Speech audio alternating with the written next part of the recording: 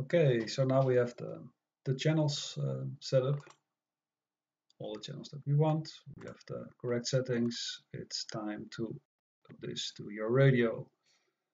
But before we do that, we make a backup of this setup. So in the future, if anything goes wrong, you can just use this image to recreate your radio. We do file, save as. Make sure that you rename it into a different file name than the save or the image that you have created in step 2, because otherwise you might lose that old setup. Not sure if you're going to need it, but anyway, to be on the safe side, just give it a different name, save it, and now we can upload it.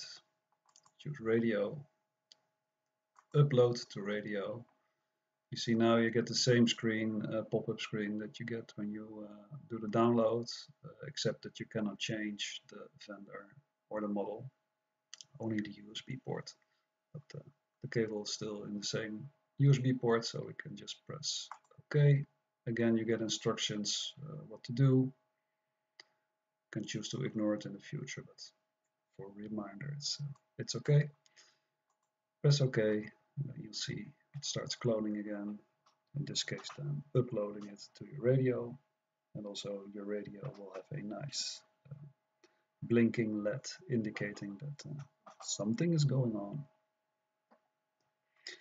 So when it's done, it will turn off and turn on your radio again with the new setup.